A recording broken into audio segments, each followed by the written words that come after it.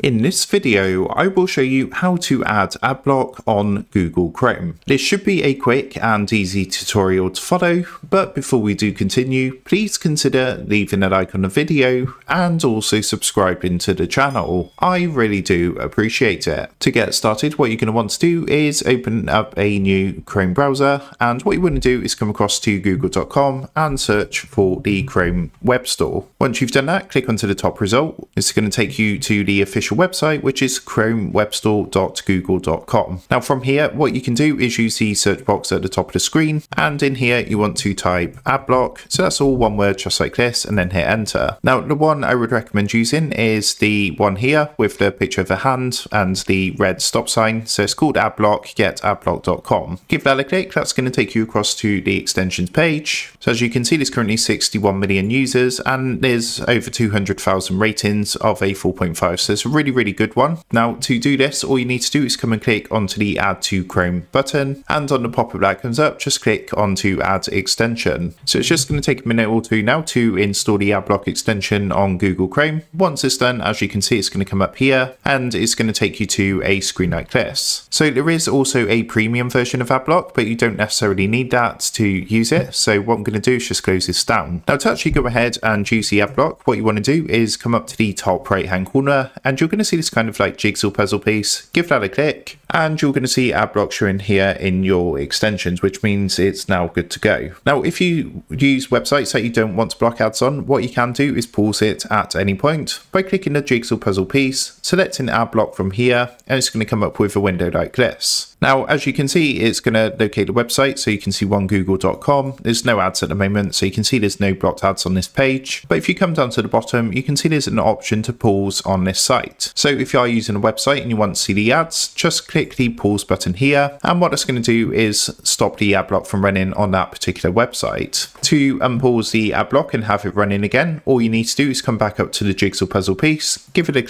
click again onto Adblock. You can see it's currently paused, and all you need to do is click the button here which says resume ad blocking, and that's going to re-enable the ad blocker. So that is how to add Adblock on Google Chrome. With that being said, I hope this quick tutorial did help you out today, and if this did help you out, I would really appreciate it if you was to consider dropping down below the video, leaving a like, and also subscribing to the channel. With that being said, I just want to take a minute to thank you guys for watching this quick tutorial, and I will see you in the next video.